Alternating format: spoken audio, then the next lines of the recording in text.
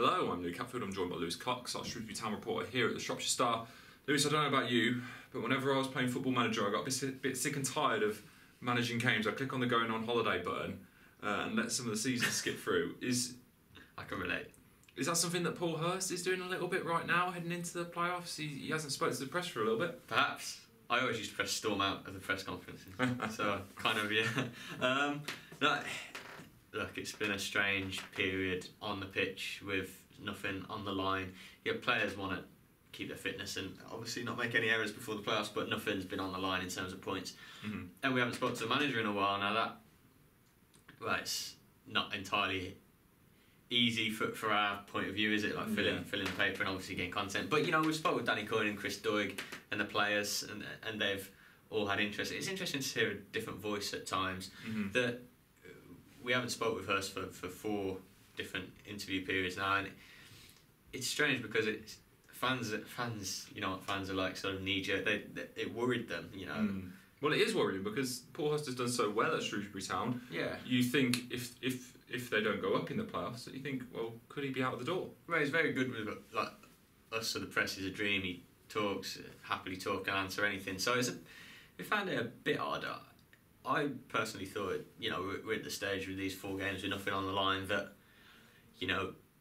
just giving it a breather. He's done so much of it through the season. Twice, 3 times a week, maybe even 4 times a week. Just giving it a breather.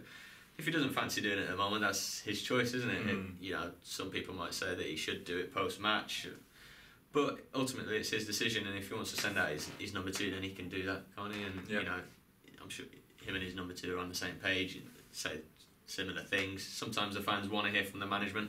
In terms of the final Grimsby, when he was in charge of Grimsby, he missed the final one.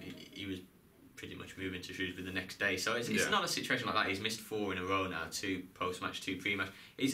Town fans haven't got to get too het up of this. I do understand why it's happened, and I know it doesn't look the best, but I mean, people have been talking about this Ipswich Town job in the Championship. There's been no contact there. You can see that in our story today, that Ipswich and Shrewsbury have not. There's been no approach, no talks or anything like that. Yeah. Is it? I mean, his future, where he's done such an amazing job. You expect to see him in the running for Championship jobs, all jobs. I looked at the Sunderland one yesterday after Chris Coleman left, and he's 6th favourite in the odds there. Mm-hmm. Massive club, Sunderland. Yeah. Shrewsbury Town can still go up this season to the Championship. Yeah. If that happens, I'm fairly certain that Paul Hurst will be remaining the manager. Mm-hmm. If they don't, not the Shrewsbury Town board or hierarchy, Paul Hurst, fans, anyone knows for certain what jobs are going to come up this summer, who's going to want him. So no one can say that with any categorical sort of certainty. There's no certainty. No, absolutely not. No.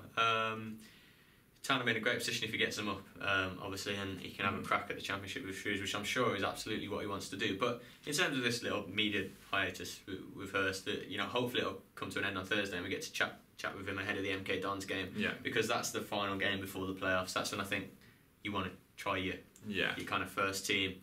So yeah, I hope he's had a breather from it and is refreshed for more annoying questions, maybe. Yeah, maybe.